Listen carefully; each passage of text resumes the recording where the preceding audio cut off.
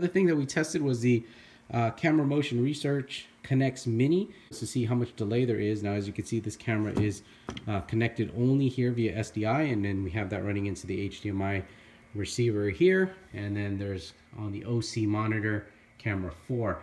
So it converts SDI to HDMI, transmits the HDMI over to the receiver. Now, is there a delay? Well, actually, no, it's very fast. And we tested it with a slate. I don't know if you can see that here. You can see. Is the slate magnetic slightly? Yeah, so it doesn't flop around really well. So timing was really good, even though we're sending it wirelessly.